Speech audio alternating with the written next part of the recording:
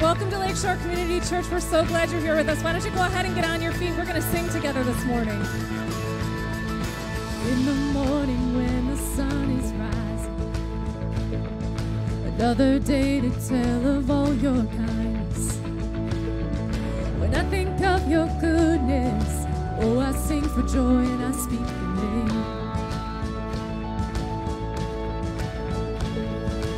In the evening when the night is falling, when trouble's rising, I can't hear you calling.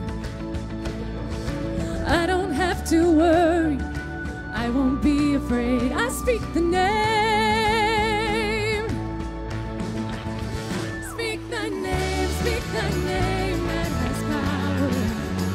Speak the name above all others. My Savior, Redeemer, my hope and my healer. Jesus, Jesus, I speak the name.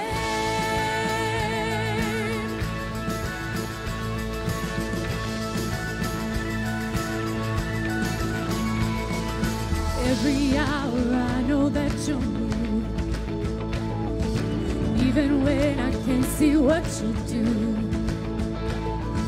I give you all the glory, I give you all the praise. I speak the name, yeah. Speak the name that has power. Speak the name above all others. My Savior, Redeemer, my hope and my healer. Jesus, Jesus, I speak the name. Oh, at the name of Jesus, the very name of Jesus, tongues confess and knees will bow, chains will break and walls come down. Everything can change when I speak the name.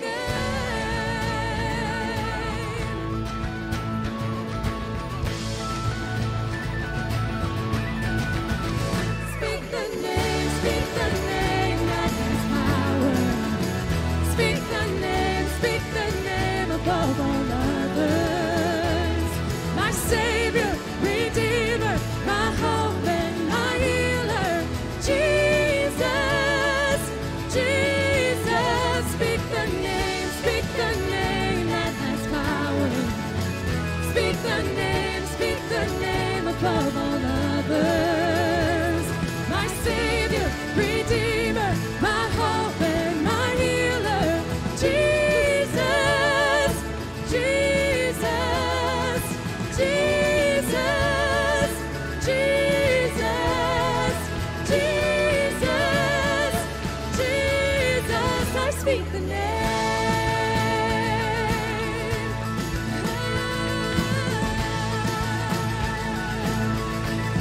There's nothing like the name. Amen. Lift it up.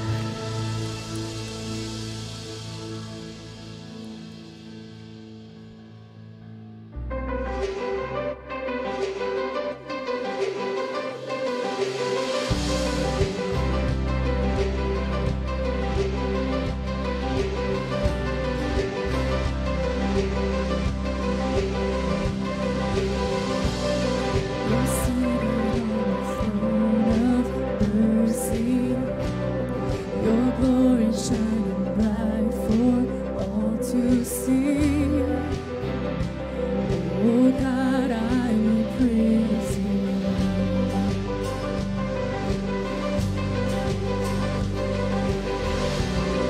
Magnificent grace unending, you rescue us with love that never fails. Oh God, I will praise you. Who is like the Lord, strong in battle? Who is like the Lord, mighty to save? Who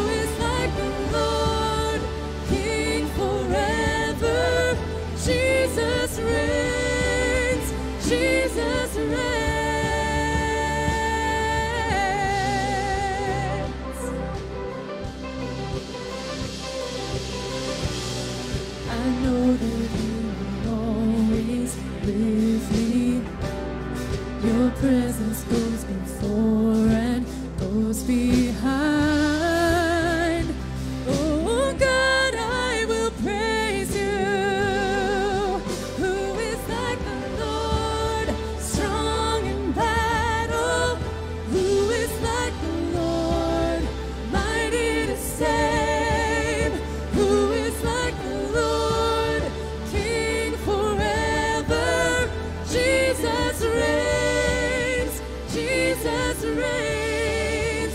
Who is like the Lord, strong in battle? Who is like the Lord, mighty to save? Who is like the Lord, King forever? Jesus reigns. Jesus reigns.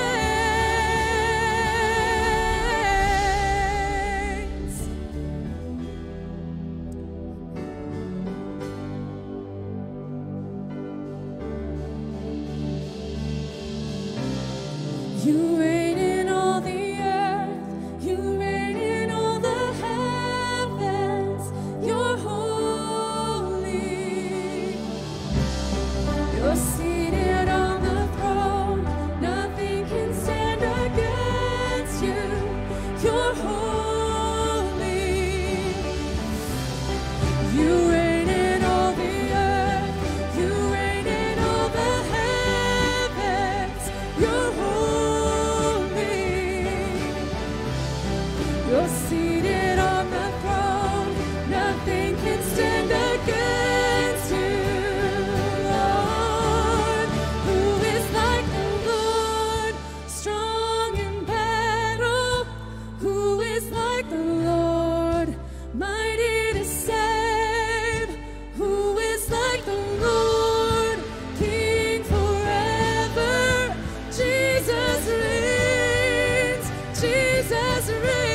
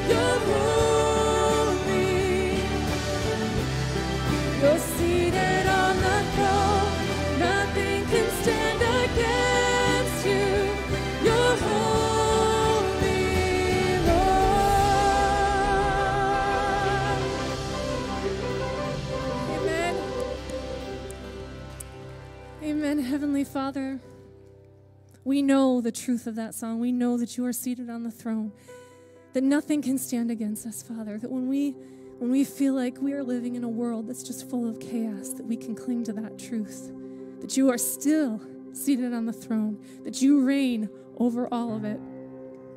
And that when we feel like the war is raging and the storms are raging around us, Father, we can lean into you and we can trust that we can stand on you as our foundation that does not shake, does not move. I just pray, Father, that you would just keep reminding us of that each and every day, that you go before us and that you're not surprised. We thank you, Father, for who you are.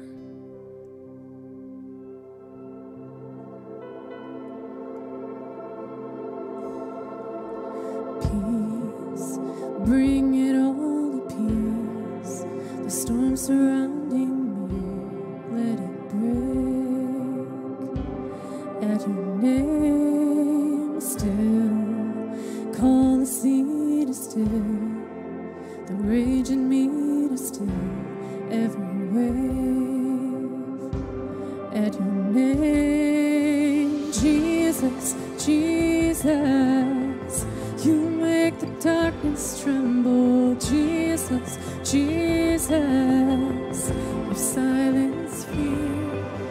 Jesus, Jesus, you make the darkness tremble. Jesus, Jesus, breathe, call these bones to live, call these lungs to sing. Once again, I will praise Jesus, Jesus.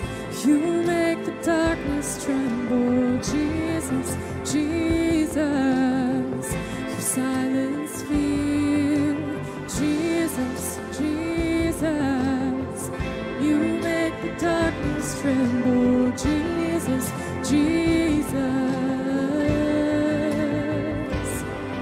Your name is a light that the shadows can't deny. Your name cannot be overcome. Your name is alive, forever lifted high. Your name cannot be overcome. Oh, Jesus, Jesus, you make the darkness tremble. Jesus, Jesus, you silence fear. Jesus, Jesus, you make the darkness tremble. Jesus, Jesus, oh Jesus, Jesus, you make the darkness tremble. Jesus, Jesus, you silence fear. Jesus, Jesus, you make the darkness tremble. Jesus, Jesus.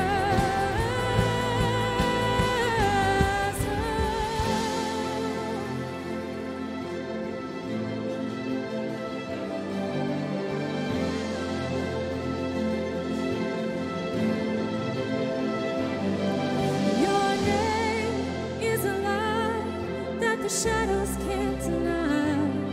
Your name cannot be overcome. Your name is alive, forever lifted high. Your name cannot be overcome. Your name is a light that the shadows can't deny. Your name cannot be overcome. Your name is alive, forever lifted high. Your name cannot be overcome. Oh, Jesus, Jesus, you make the darkness tremble. Jesus, Jesus, you silence fear. Jesus, Jesus, you make the darkness tremble. Jesus, Jesus.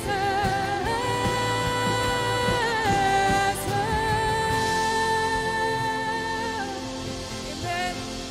Let's give him a shout. Let's give him a shout of praise. Come on, church, lift it up. Amen. Amen. Father, thank you so much that you are the one who makes the darkness tremble, that you are the one who moves through every part of our lives, that no matter what we're going through, you have already gone before us and you have already been given the victory. And Jesus, we thank you. We praise you in this place and we shout together, amen. Let's give him one more shout of praise. Come on. Amen. Well, it's so great to see you guys. Before you take your seat, say hi to somebody.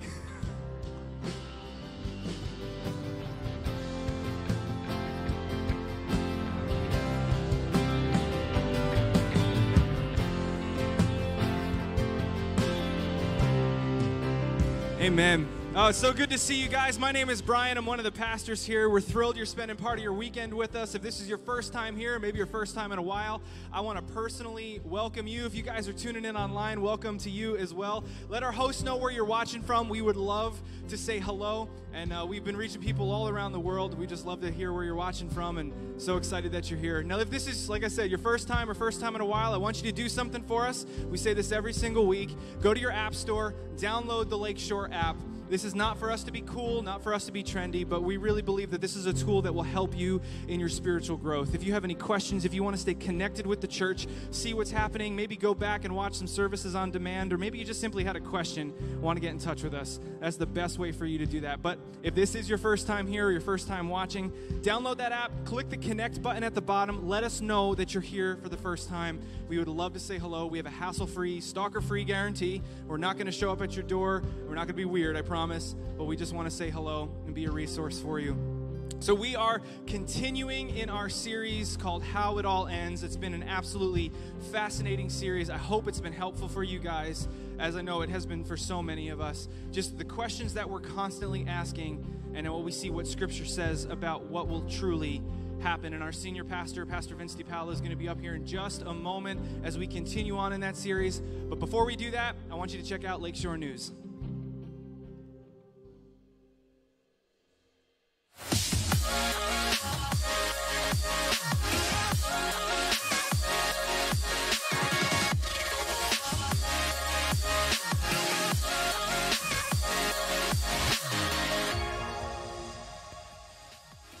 What's up, everyone? My name is Dave, and I serve on our creative team. Thanks for spending part of your weekend with us. And we understand that God has called us to help people experience God's grace, grow spiritually, connect relationally in groups, and ultimately find how their gifts can impact this world. It's our goal to share God's love with everyone. And in Lakeshore Kids, we teach your kids about the God that loves them in an exciting, age-appropriate, and safe environment. If you want to keep your kids with you, the back rows with the orange seat covers are for you.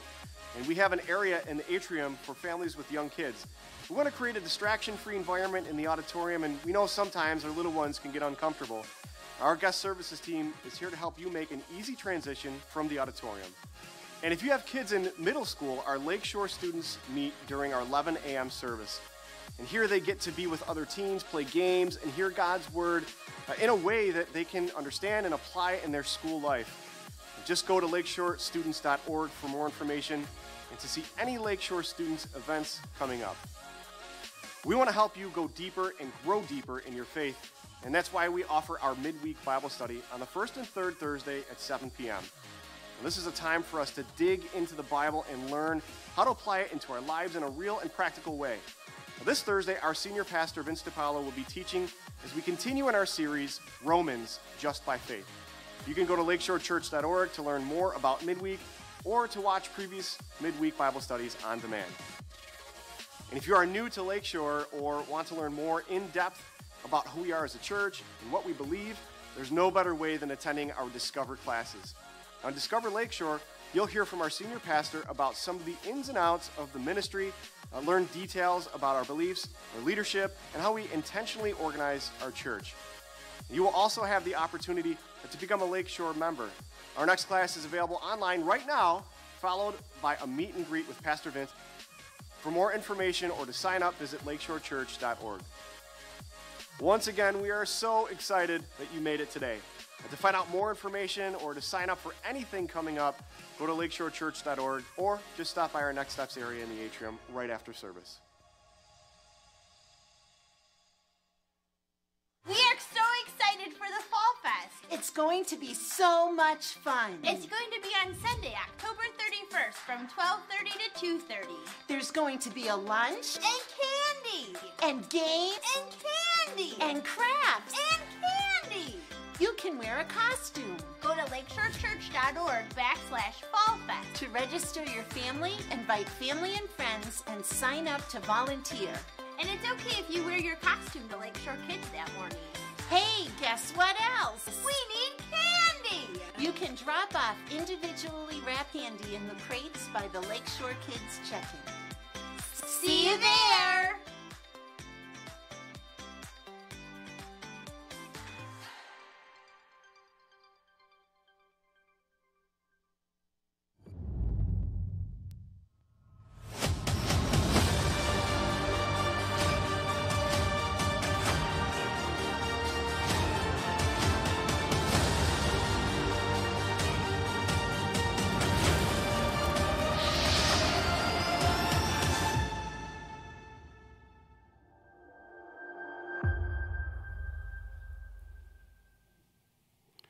Good morning, everybody. How you doing?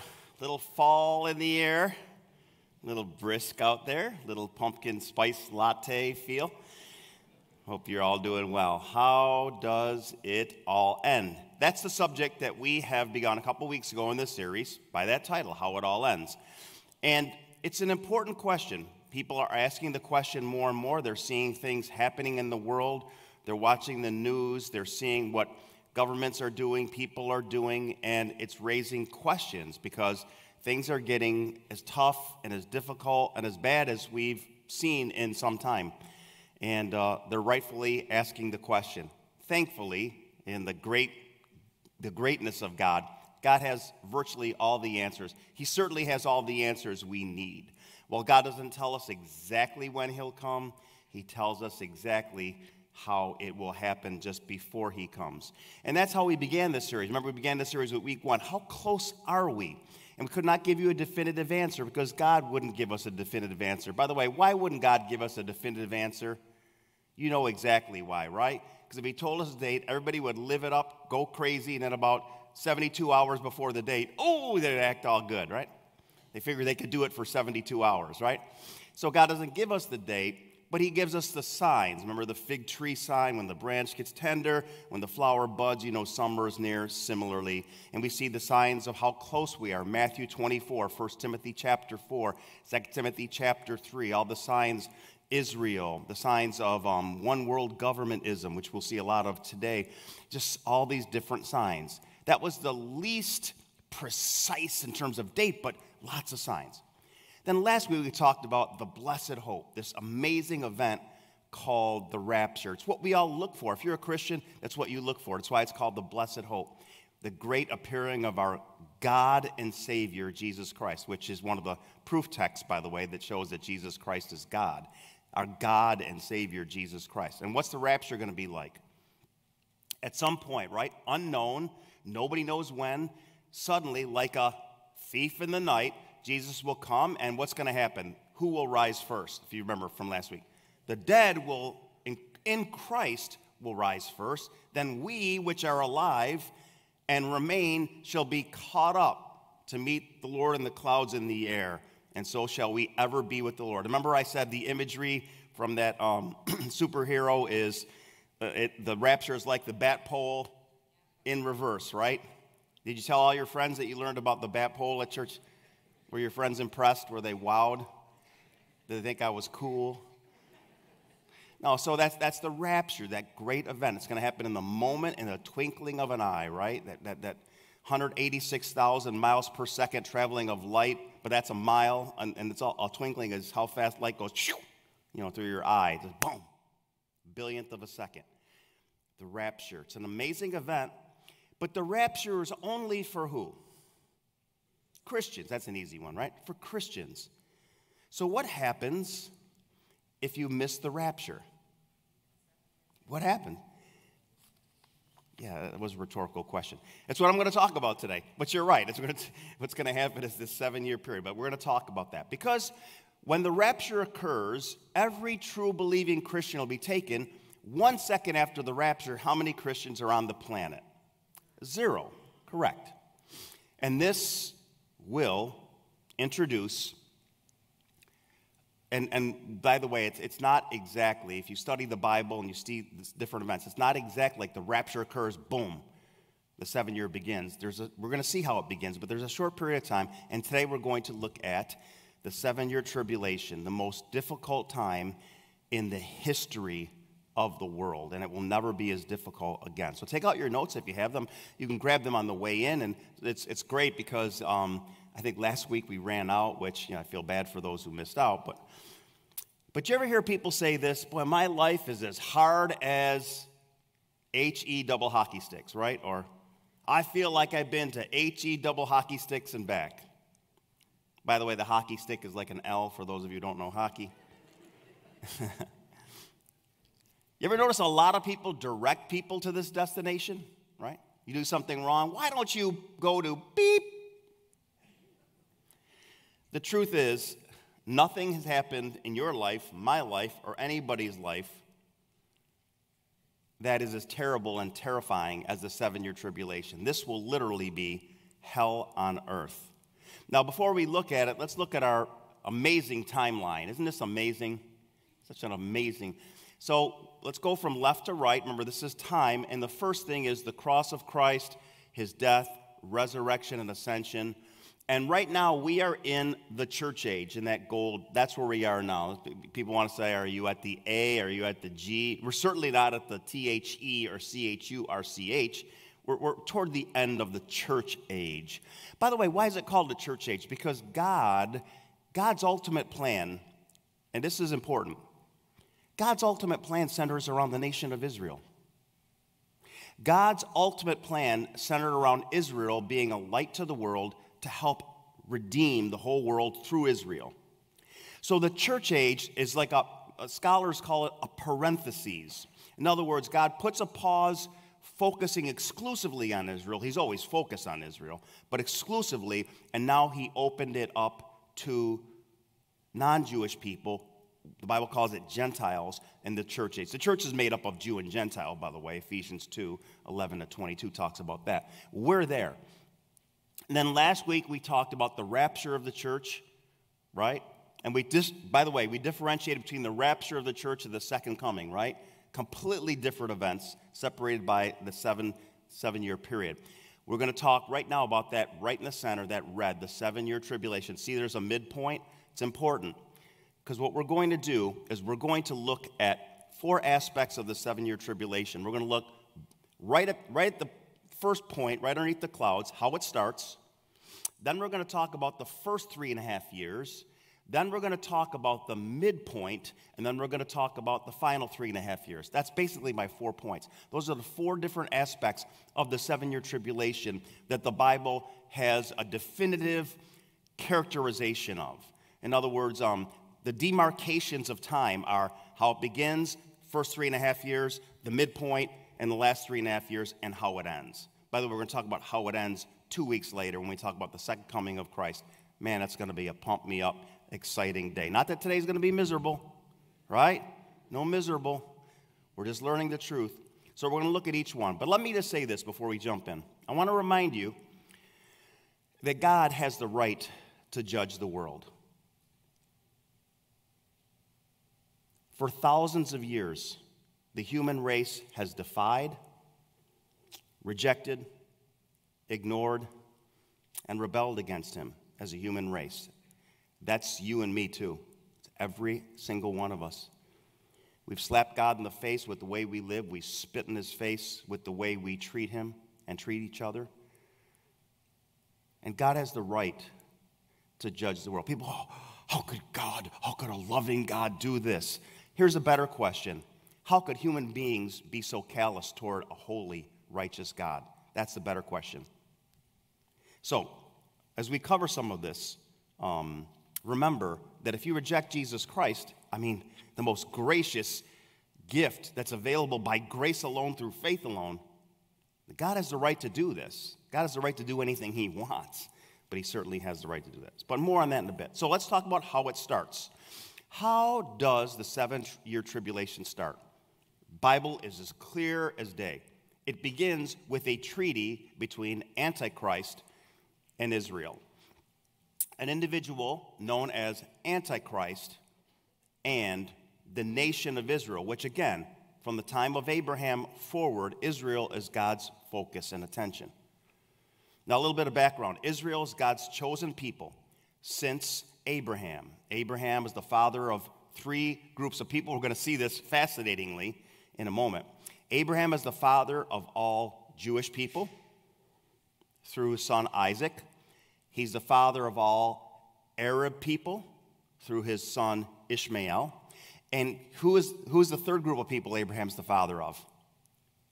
Christians, spiritually speaking, because Abraham believed God and it was credited to him as righteousness in Genesis 12.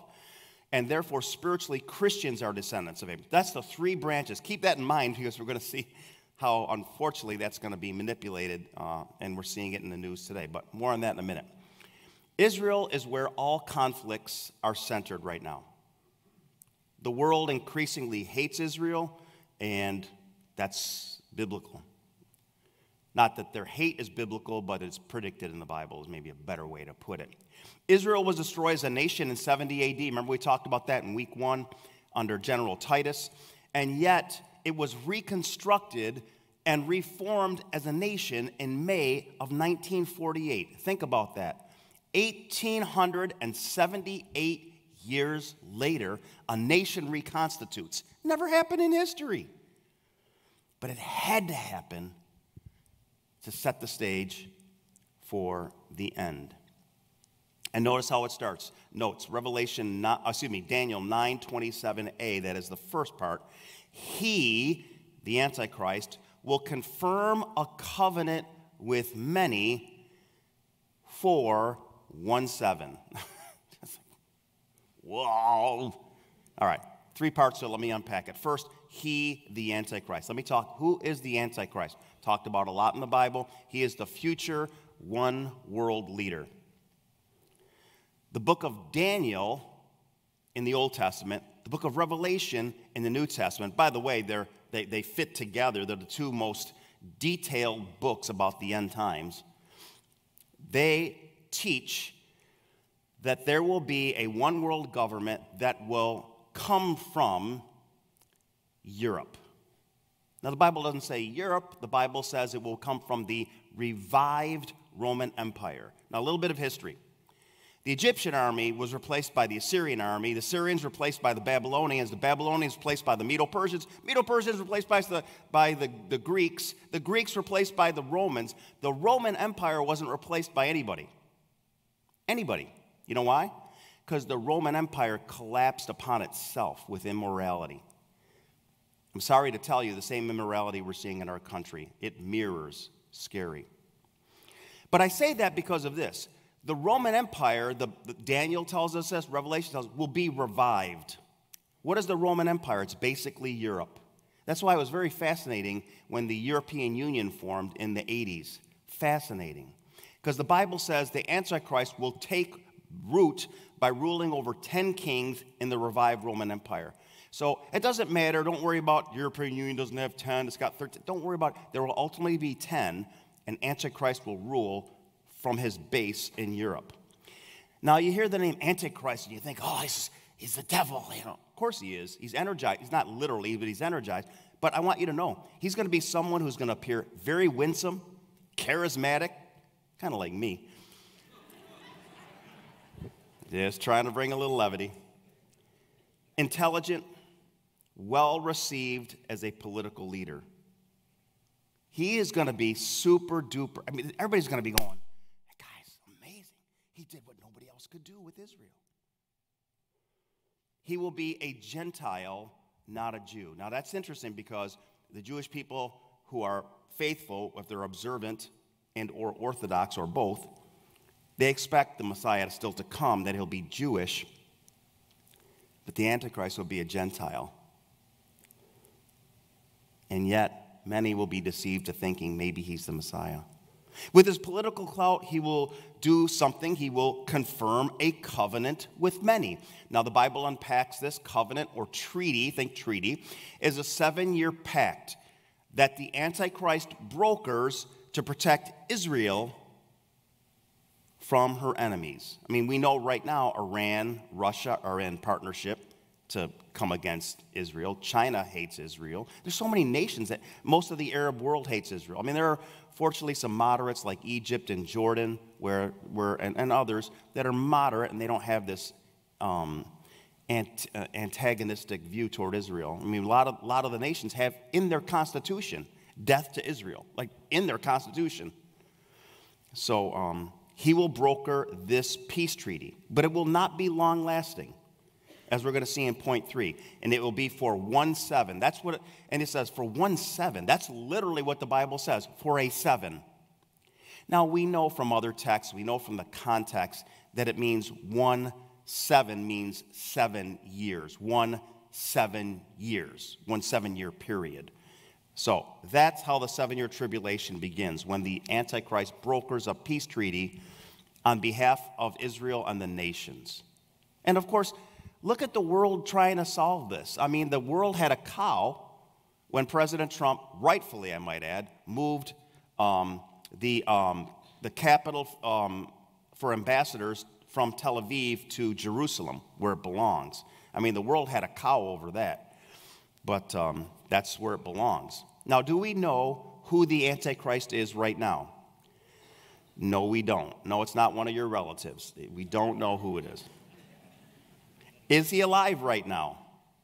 If we're close, the answer is yes, he is. He absolutely is. But we don't know. for sure. We're only going to know his identity at the start of the 7-year tribulation. We will not know. So you can speculate all you want. We will not know until the 7-year peace treaty is brokered by the individual. Then we'll know. By the way, will we know? Well, if you're a Christian, you won't, because you'll be in heaven. You won't be here to know. You won't care. Notice 2 Thessalonians 2:3 says, don't let anyone deceive you. By the way, lots of deceiving going on today. In any way, for that day will not come. That is what day? The day of the Lord, which is what? 1,007 years long, but the day of the Lord begins with the 7-year tribulation, which begins with the Antichrist peace treaty. That day will not come. That period won't even start until 3 things. The rebellion occurs, and the man of lawlessness is revealed, the man doomed to destruction. Let's break down those 3 parts. First, until the rebellion occurs. Until the rebellion occurs. The Greek word is apostasia. It can be translated until the apostasy occurs. Does it sound like a negative word? It is. Apostasia literally means to fall away. Until the falling away occurs. Lots of speculation about this. This is, again, remember I told you, when I don't know for sure, I personally believe the best interpretation is that the apostasy or falling away is that the church falls away from the truth. Well, think about it. When every Christian is taken from the earth, how many Christians are left? 0. So all the churches are run by people who don't believe in Jesus Christ. That's the apostasy. That's what I believe. Whether that's the case here or not, what I said beyond that is true. Therefore, this seems to compart with that very well. There will be a false professing church that abandons the truth of the Bible. Is this happening today? Oh my gosh. It's disgusting. I want you to see this Fox News story right here. I don't know if the team can pick it up or bring it up. I think they're going to do that now. This is a picture. It was in Fox News. Here's the title of the article. A church, a synagogue, and a mosque to share interfaith complex in Abu Dhabi. Now, the plan is to unite the Jewish religion, the Muslim religion, and the Christian religion together into one. It's called the Abrahamic family house. What did I say Abraham's the father of? Every Jew, every Arab, and every Christian spiritually. So under the guise of Abraham, poor Abraham getting blamed for this, this occurred because Pope Francis met with the Grand Imam Ahmed al-Tayyib, and who's a Muslim. And in 2022, they're going to complete their first initiative as a committee. And in the story, it said this. I forgot who said it. It says, "This is a profoundly moving moment for humanity." Little do they know. People say, "Oh, this is so good. Can't we all get along? Isn't this wonderful?" Well, that's like saying, look, Uncle Eddie gets drunk all the time. Uncle Eddie punches his wife. Let's just let it happen. Uncle Eddie's going to be Uncle Eddie. No, you don't. You confront Uncle Eddie. And this is what the world's going to say, let's stop arguing. And I do that mamby-pamby voice. You know that's not good.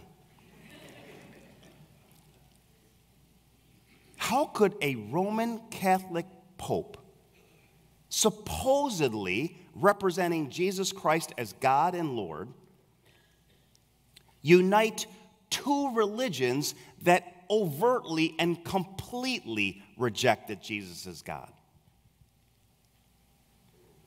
This is going to set the stage for the one world government.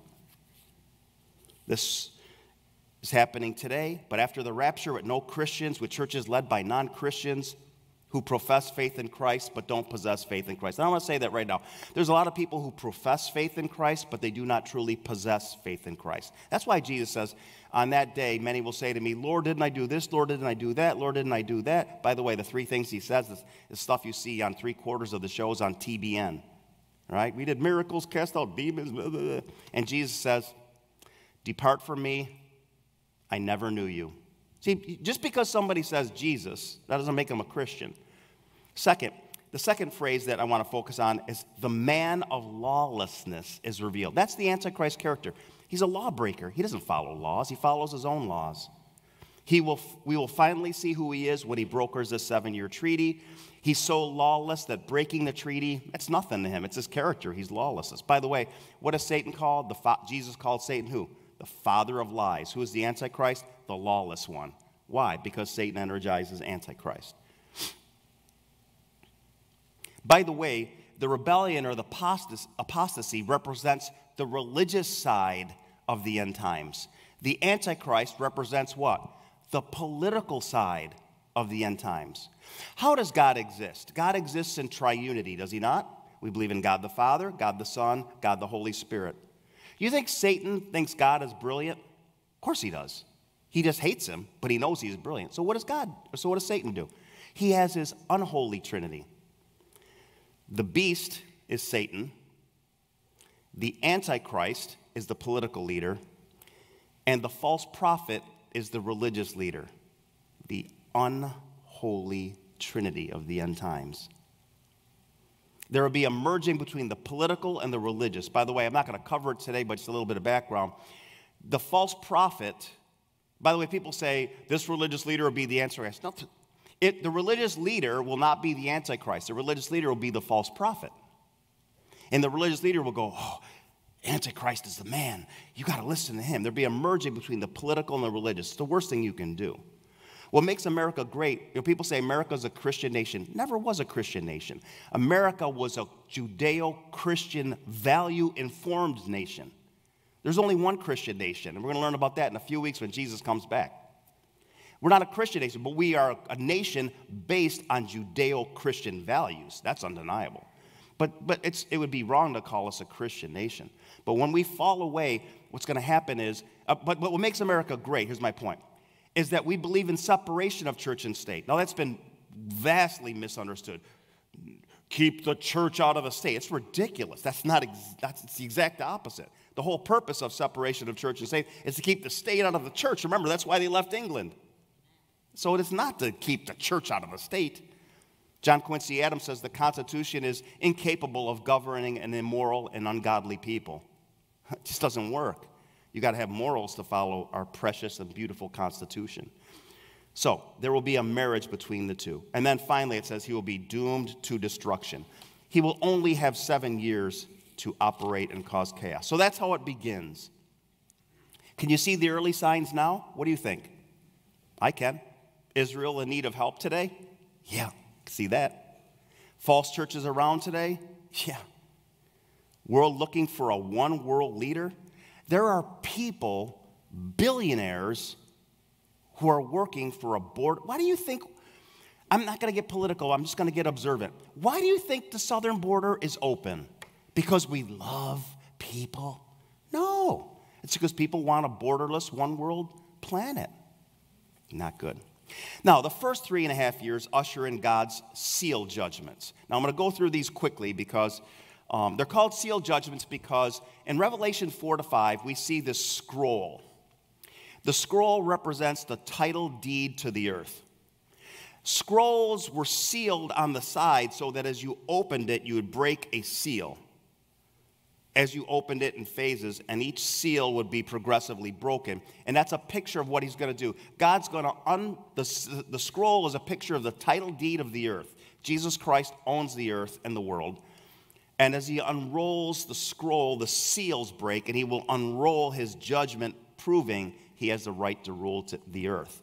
And these 7 seal judgments are revealing God's judgment on the world.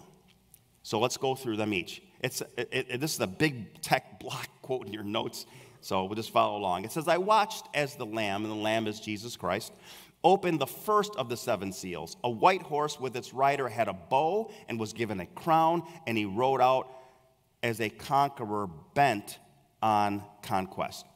Now, this is the most misunderstood. Who's the rider on the white horse? Some people say, oh, it's Jesus. No, it couldn't be Jesus.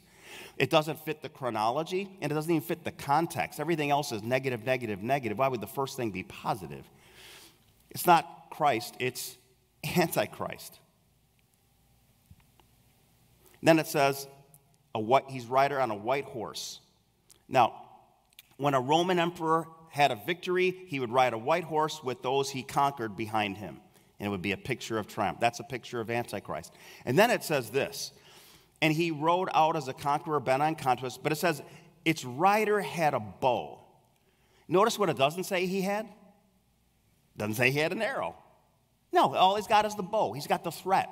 So he's not going to take power by war. He's going to take power by what? He's going to rise to power in Europe. He's going to take power by brokering the peace treaty.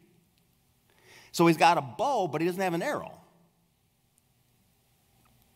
And then it says he's given a crown. Oh, it's got to be Jesus. No. There's actually two words for crown in the New Testament. The Greek word here is Stephanos. It means a victor's crown. Yeah, he won the victory of ruling the world for 7 years. The crown that Jesus is always assigned is not Stephanos, but another Greek word, diadema, or diadema. We sing that song, bring forth the royal diadem. You know, I'm not going to try to sing it any more than that. You'll be out of here. So, kind of like the rapture. But Jesus' crown's a different crown. It can't be speaking of Jesus. So the first seal will be Antichrist's arrival. The second seal, another horse. The first four are in the form of horsemen. So you ever hear the expression, the four horsemen of the apocalypse? The second seal, another horse came out, a fiery red one. Its rider was given power to take peace from the earth and to make people kill each other. To him was given a large sword. If the first rider of the horse is Antichrist, the second rider of the horse is war and bloodshed. War and bloodshed. Takes peace from the earth. It gets people to kill each other in war. And notice it says it was given a large sword. I mean, this will be a violent series of wars. It's not talking about Armageddon. It's talking about the nature of multiple fierce wars during the 7-year tribulation. Armageddon's coming. We'll talk about that in a second. By the way, it's empowered by Satan because it's a fiery red horse. Revelation 12:3, the red dragon is Satan. In Revelation 17:3, the scarlet or red beast is Satan. So there's going to be lots of war between people and nations. The scroll is opening. Here's seal number 3. The third seal is a black horse. The rider was holding a pair of scales in his hand. Then I heard what sounded like a voice from among the 4 living creatures saying, 2 pounds of wheat for a day's wage. 6 pounds of barley for a day's wage. And then this strange statement, and do not damage the oil and the wine. That's random. Maybe not. The third symbolizes famine and hyperinflation. Famine and hyperinflation. See, we see a lot of inflation now. Is this going to be the inflation that leads to the end? I don't know. We've had inflation before. You don't know. But this inflation will be peanuts. Consider this. This is how expensive food will be. 2 pounds of wheat for a day's wage. You know how much food you can make out of 2 pounds of wheat? One really good meal. You think about that. You'll have to work all day and you'll get 1 meal from it. I mean, forget about 2 meals, breakfast, lunch, and dinner. Forget about paying your RG&E, your mortgage. Then it says 6 pounds of barley for a day's work. Well, 6 pounds of barley gets you 3 meals, but it's not as nutritious. All for a day's wage. Staggering. And then it says no damage to the oil and wine. The best, I read a lot of commentary. What it is what's oil and wine? That's the rich person's food. What does that mean? Don't touch the rich people's food. In other words, the rich will have the authority and the food and the power and the control, and the poor will be squashed, which has happened quite often in history, and that's another reason why God judges the world this way. That's the third seal, famine and hyperinflation. Then the fourth seal, this is the fourth of the fourth horse. The fourth seal is a pale horse. Its rider is named Death and Hades. Well, I don't have to interpret it for you. I mean, John, who wrote Revelation, told us the fourth seal is death and Hades. What's Hades? Hell. Was followed close behind him. They were given power over 1/4 of the earth to kill by the sword. famine, and plague, and by the wild beasts of the earth. There will be radically high totals of death. It naturally follows war and famine. When there's war and famine, there's death. I want you to think about what was said. I read it over casually, I suppose, but listen to this. 1/4 of the earth dies. The earth's population right now is approximately 7.9 billion. I want you to think about this. And this is just the beginning.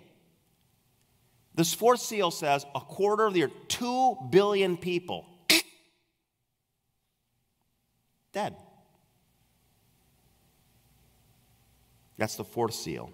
The fifth seal moves from horses, and it says, the fifth seal, I saw under the altar the souls of those who had been slain because of the word of God and the testimony they maintained. The fifth seal, if you want a word for it, it's martyrdom. People will die for believing in Jesus in the end. You go, oh, wait a minute. You said there are no Christians right after the rapture, right? But people become Christians during the 7-year tribulation. More detail on that in Revelation chapter 7. You can become a Christian, you can go, well, you know what, I'll just see if this is true and I'll wait till after the rapture. You might be thinking that. I hope you're not. I suppose you could do that. But boy, it'll be hard. It'll be really, really hard to be a Christian then. I pray to God, and we'll talk about this at the end, that you do business with God before then. They called out in a loud voice, how long, sovereign Lord, holy and true, until you judge the inhabitants of the earth and avenge our blood? This is a picture of Christians who die. By the way, Christians are being martyred today. Martyred today, all over the world.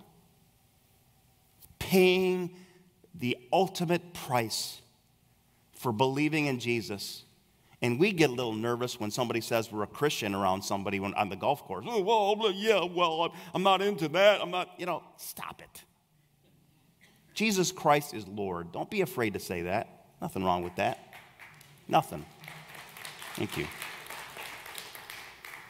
Don't be ashamed of that. People they live so sinfully and they're not ashamed of that, and we're going to be ashamed of a holy God? Stop. We got to stop that. Then each of them was given a white robe. What is that? And we're going to see this in the series later. A white robe is a picture of righteousness. When you become a Christian, God so forgives you. He declares you righteous, and the white robe is a picture of God's declaring of a Christian forgiven and righteous. And they were told to wait a little longer. What does that mean? There'll be more martyrs. There'll be martyrs all the way through the 7-year period, until the number of their fellow servants, their brothers and sisters, were killed just as they had been. The fifth seal, martyred Christians. Again, 1/4 of the world in the fourth seal are going to be wiped out. Here's more. Just because 1/4 is going to be wiped out, there's going to be increasing numbers. You're going to see this again and again and again. Then the sixth seal, there was a great earthquake, and you're just going to see 6 cataclysmic events. A great earthquake, the sun turned to black like the sackcloth made of goat hair. The whole moon turned to blood red, and the stars in the sky fell to earth as figs drop from a fig tree when shaken by a strong wind. The heavens receded like a scroll being rolled up, and every mountain and island was removed from its place. Some people say, oh, that's figurative. No, it's not. Can't be. It's literal. How can you go literal, figurative, literal? People say that, oh, the book of Revelation, it's just symbolic. So it's symbolic until Revelation 19 when Jesus comes back, then it's literal? Come on, that's ridiculous. Either it's all literal or it's all a fairy tale. I certainly hope you don't believe the latter.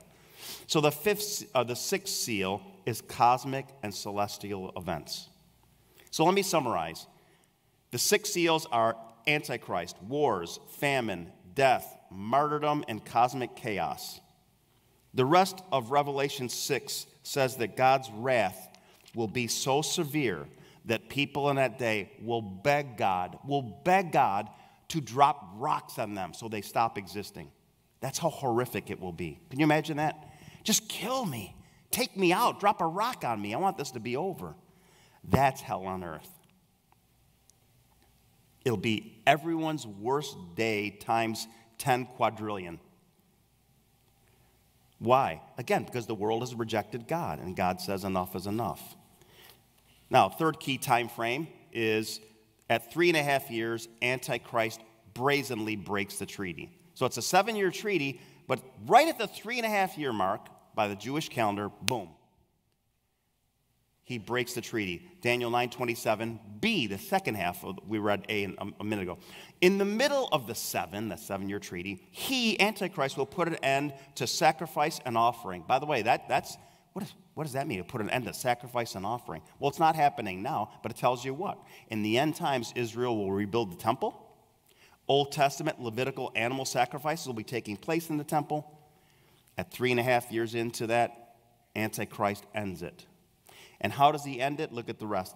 And at the temple, he will set up an abomination that causes desolation until the end that is decreed is poured out on him. In other words, for the final 3.5 years, what happens? He goes into the most holy place where only the high priest, once a year, on behalf of himself, the nation, and everything, made sacrifice. And it's called the Holy of Holies, or the most holy place in the temple, small place where the Ark of the Covenant, which included Aaron's rod, the 10 Commandments, and the manna inside the Ark of the Covenant. He went to make sacrifice for the people. Antichrist goes, I'm going in the Holy of Holies. I'm God. Now his real intentions come out. Now he's not so winsome and popular anymore. And that's the abomination that causes desolation. What does that mean? God says, whoo, okay. I knew this was coming. I knew it was coming from the beginning of the world, but now it's going to bring a desolation even worse. 2 Thessalonians 2:4 adds more details. Look at what it says. It says, he, the Antichrist, will oppose and exalt himself over everything that is called God or is worshipped. I'm the king. And he is a pseudo-leader of the world for 3.5 years, because God's always in control. How many know that? I mean, Satan may put it this way. Satan may have power, but he's like a dog on a leash.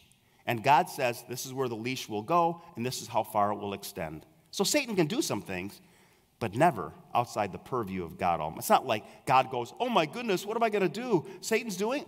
Come on. Satan's never had any power apart from God allowing it. So that he sets himself in God's temple, proclaiming himself to be God. It's been Satan's goal ever since he fell from the garden. I hope you know this. If you don't, when God created the angels, Satan was a fallen angel. Why? He led worship in heaven. He hated God, tried to oppose God. God kicked him out. 1/3 of the angelic host fell with him. You can read about that in Isaiah 14, Ezekiel 28. Very difficult passage to read, but metaphorically it pictures a king then and also the fall of Satan at the same time. But the final 3.5 years, Satan will try to run the world. God's judgment gets more intense. And then notice Revelation 13, 16 to 18 says one last thing about this period. It also forced all people, great and small, rich and poor, free and slave, you get the idea, to receive a mark on their right hand or their forehead. This is what you hear all about. We're going to explain it and stop the insanity. There's so many stupid things said about this. Right hand and the forehead. So that they could not buy or sell unless they had the mark, which is the name of the beast or the number of his name, but for it is the number of a man. So it's the name. It involves the beast, his name, and the number of man. The number is 666. And let me say a few things about this, because there's a lot of hysteria. I was playing golf with a friend, and he was saying, oh, these people are saying, if you get the vaccine, that's the mark of the beast. It's the most ludicrous thing I've ever heard. A few things. Number one, this happens when? After the rapture, 3.5 years in. It's ridiculous to say the vaccine is the mark of the beast. If you receive the mark of the beast, you will willfully and knowledgeably understand you're pledging your allegiance to Satan. You'll know it. I mean, there's no mistaking. And of course, because it happens, it can't be the vaccine. No. Let me be real clear again. At this church, We have no policies on masks or vaccines except this. Whatever God leads you to do, do it. Nobody will judge you for having or not having the vaccine. Nobody will judge you for mask or no mask. If it happens, we got a problem, and we're going to talk about it. There's no judging here. But here's what I believe. This is, again, opinion. I told you I'll tell you what is opinion. Here's what I believe. I believe these mandates, everybody get the vaccine. I believe it's conditioning the world for everybody get the mark. That's an opinion. But I believe a lot of things, like we saw in week 1, a lot of signs, they start happening now, but they fully manifest in the end. That's my opinion. So you don't have to believe that. But that's what I think. What I want to focus on, 666. What is that? I'm not going to give you a definitive answer, but I'm going to give you some parameters to think it through. Number 1, 6 is the number of man. Why is that? Anybody know? What day of creation was man created? 6th. That's the number of man. Then it says 666. We covered this, I think, last week or the week before. What does 3 represent? Number of perfection. So man is 6. A full week is 7. 6 falls short of 7 perfectly. 6, 6, 6. Man falls short, man falls short, man falls short. He perfectly falls short. That's the mark. The mark is the symbol of you perfectly fall short, Satan. And so do you, human beings, if you don't put your faith in me. Now, what could the 666 be? This is speculation. Here's one possibility. How many digits do we have in our Social Security number? 9. How many digits do we have in our zip code? 9. Now, the world may or not have that. What's 9 plus 9? 18. What's 6 plus 6 plus 6? I believe the mark of the beast will be universal in one sense and personalized in another, like a credit card. You have a Discover card, it's all the Discover card, but you got your own number, and I think it'll be personalized. Could it be that? Speculation. We don't know. But what I believe is it will clearly be a uniform trading system. You want to buy or sell? Got to have it. You go, Vince, how will Christians survive in the end times? They won't be able to buy or sell. They'll live off the land. People will kindly give them, I don't know. God might provide, I don't know. But they will survive. But the world will plunge into even deeper hell on earth. Now let me just cover the last 3.5 years and wind this thing down. The last 3.5 years bring God's most severe judgment. You can see in your notes, just skip below Matthew, the trumpet and bowl judgments. I have a list here. Time keeps me from reading it. You can read them on your own. It goes from 1/4 to 1/3 to all. I mean, things get destroyed. But here's the best summary is Jesus' words in Matthew 24, 21 to 22. For then there will be a great distress. Talking about what? The final 3.5 years. Unequaled from the beginning of the world until now and never to be equaled again. Nothing will compare to the hell on earth in the final 3.5 years. If those days had not been cut short, implied by God himself, no one would survive. But for the sake of the elect, those days will be cut short. Who's the elect? People who become Christians during the tribulation. People say, how do people come to Christ during the tribulation? Let me give you 4 thoughts on this real quickly. Number 1, some people know the gospel, know about the rapture. They see, 10, 15%, 20% of the world at most disappear. And they go, oh, that was that rapture thing. And they become Christians. Other people hear the gospel, and then they finally put it together. Here's a second. The Bible says there will be 144,000 Jewish evangelists that share the faith, Revelation 7. Revelation 11 says in other ways there are 2 dead witnesses. They'll come back to life, and that will be a picture of the power of God. And then finally, as people become Christians during the tribulation, they share with others. So there are many, many ways this will happen. And again, the trumpet judgments and seal and bowl judgments, they end. Now, I don't know if we've got a chart of it. This is what the chronology looks like. The seal judgments occur. Why didn't I cover the 7th seal? Because the 7th seal unleashes the trumpet judgments. So most people believe the seals are the first 3.5. Some people believe it's the whole 7. The trumpet judgments, which you can read about on your own, are the second half. The bowl judgments are right at the end. They're just Gatling gun, rapid fire, bum, bum, bum, bum, bum, right at the end. So that's the chronology. Again, there's some debate about it, but what is not debatable is that the seventh seal opens to the trumpets and the seventh trumpet opens the bowls. You can adjust the timing of it, and there's reasonable debate allowed on that. But this is clearly what, and you can see all those judgments. Can we get that up on Snapface or whatever? Can we do that? All right, I'm going to say they said yes. I can't ever see them. But, and through all of this, here's the point. Satan will be given a little bit of power, and God will judge the earth. But the good news is at the end of the 7 years, Jesus comes back. We're going to talk about that in 2 weeks. You go, what are we going to talk about next week? Next week, we're going to talk about what happens when you die.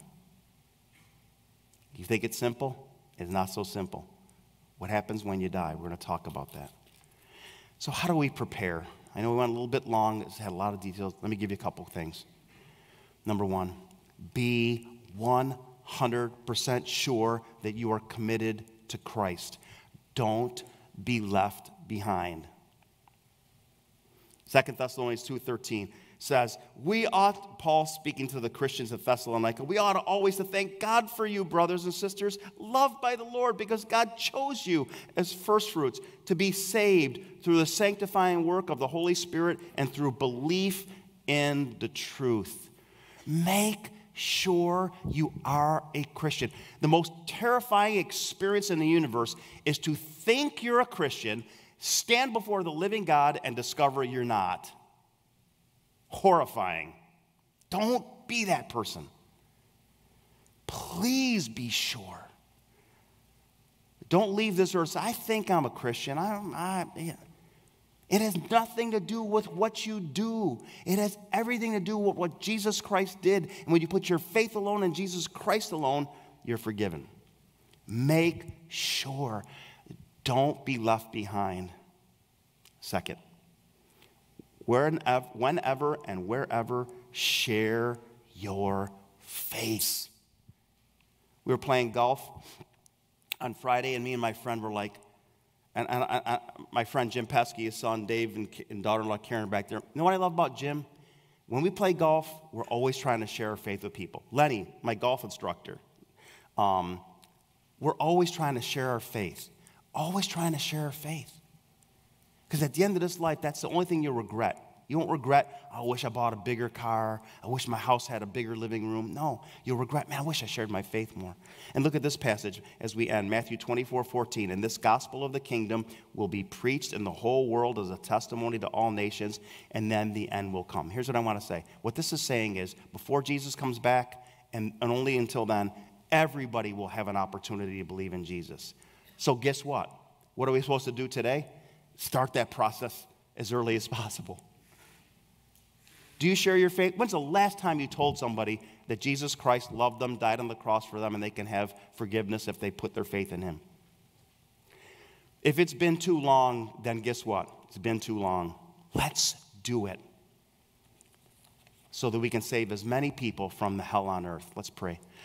Our Heavenly Father, wow, this is heavy. I can feel the heaviness, and I'm sure everybody here can feel the heaviness. But it's true, and it's in the Bible, and we need to know it. I pray that your plan will accomplish everything that it will accomplish, and I know it will. And I pray those of us who are already convinced Christians will share our faith like crazy. Share our faith like crazy. Invite people to church. Hey, if you're afraid to share your faith, invite them here. I'll share the faith. But if you haven't known Jesus Christ on a personal level, please do not delay. I beg of you. I'll stand on my head and spit up jelly beans if you want me to. Just say, Jesus Christ, you are a holy God. I am a sinful human being. You died on the cross to bridge the gap between your holiness and my sinfulness. I believe it. I receive it by faith now. And if you say it and mean it to God directly, he's heard you. And you're a Christian. Let us know so we can support you in starting your new faith. Father, thank you that you're a righteous God and that all that happens, good or bad, is your righteousness displayed. And help us to be ready for this period. In Jesus' name, amen.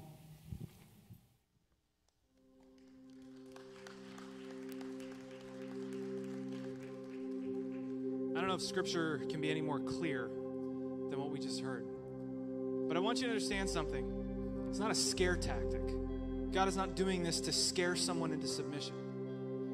God is doing this, as Pastor Vince had alluded to in his head, because he loves you. And so many different things happen because of this.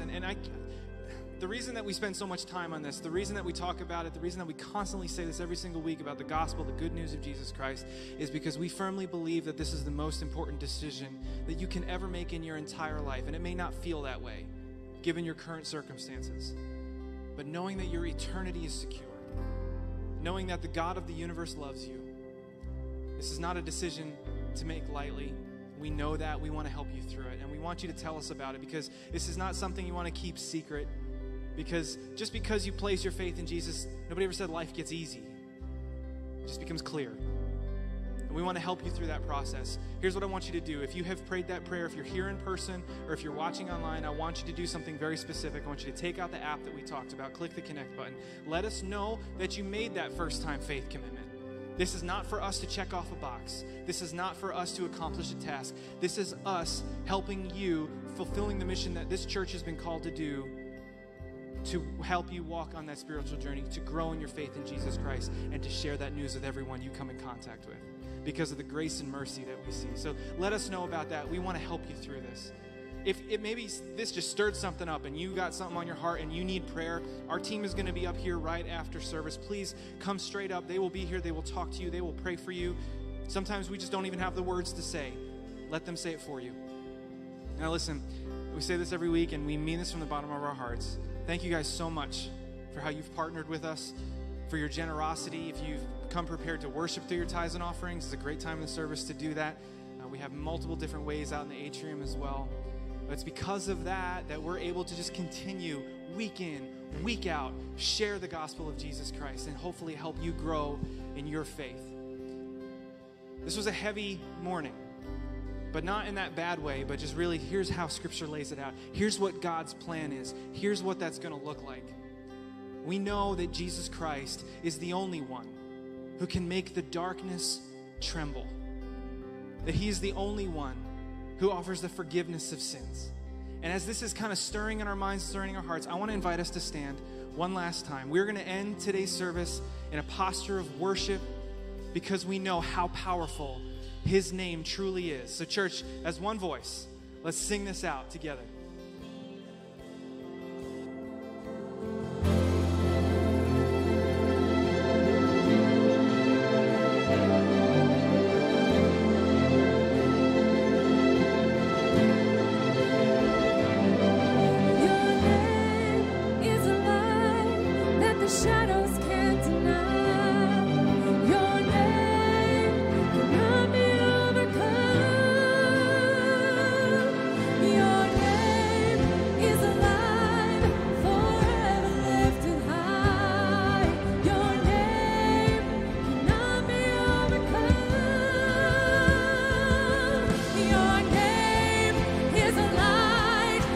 Shadows can't deny your name.